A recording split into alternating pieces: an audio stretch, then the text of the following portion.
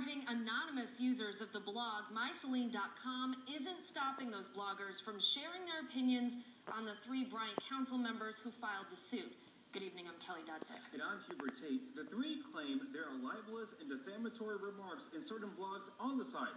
But as Fox16's Katherine Johnson shows us, it will take a lot more than a lawsuit in order for the website's creator to hand over the bloggers' identities. Katherine. All right, Hubert, Kelly, here on the website myceline.com, creator Shelli says she's doing her best to cooperate with all of the terms of the lawsuit, posting all documents relating to the lawsuit here on her website, and right next to it, the First Amendment. And there's been more comments here. You are after free speech, writes an anonymous user on myceline.com. When you start messing with that, you're not messing with just Bryant, but the whole country. Bloggers are lashing back to a lawsuit filed against them by 3 Bryant City Council members, Brenda Miller, Danny Steele, and Adrian Henley. The lawsuit claims anonymous users on myceline.com are writing false and defamatory remarks about the aldermen. There's nothing specific listed in there as to what it is they're talking about that could be defamatory or construed as cyberbullying. But Arkansas state law reads it's sufficient to state generally that the defamatory matter was published or spoken, requiring no specifics. Still, myceline.com creator Shelli has hired her own attorney.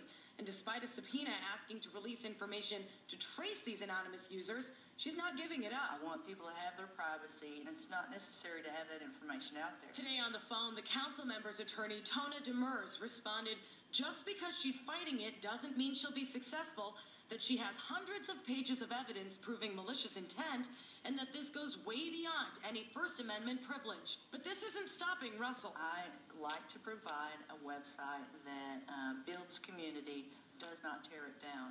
And sometimes you have to go to war to have peace. As for her anonymous users, Shady Dog Bites council members, 2 Adrian Henley, Brenda Miller, and Danny Steele, they're still posting.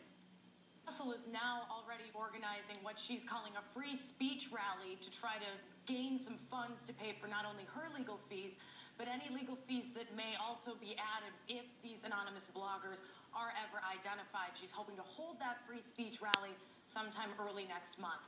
Reporting live, Katherine Johnson, Fox16 News. Katherine, I took a look at this website earlier today, and I noticed some of the bloggers have pictures on their profiles. Now, how does that affect identifying them in a lawsuit? Hubert, I asked Shelli that same question today, and she said, you know, you can't even tell if those pictures are actually that blogger. I mean, today on the internet, you can put any picture as your profile picture that you want. So it's not necessarily even that blogger. So she said, this doesn't really compromise their identities. Interesting. All right, Fox16's Katherine Johnson, thank you. And here is your Fox16 bottom line. Russell says even if she's eventually forced to give up the information, there's no guarantee the anonymous users can be traced via IP addresses. At least 6 bloggers are targeted in the lawsuits. All 3 council members who filed the action are up for re-election this year. We'd like you to share your thoughts with us on this lawsuit. Go to fox16.com right now and click on Rants and Raves to email us or call us 501-217-4416. Keep in mind, we might read your comments on the air.